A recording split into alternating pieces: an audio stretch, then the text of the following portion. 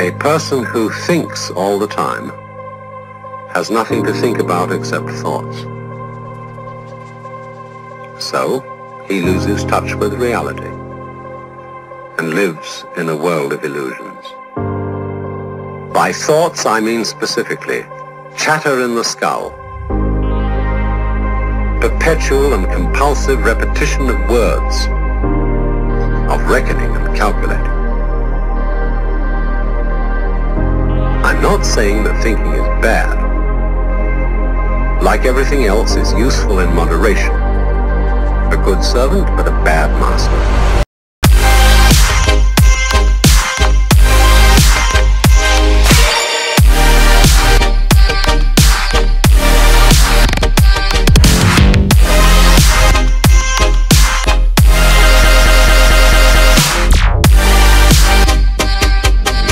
This is the beginning of meditation.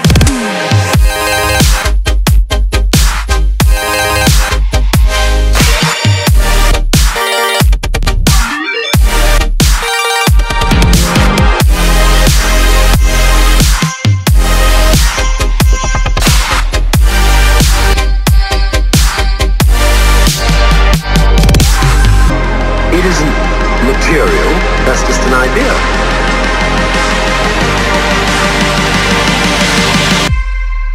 Reality is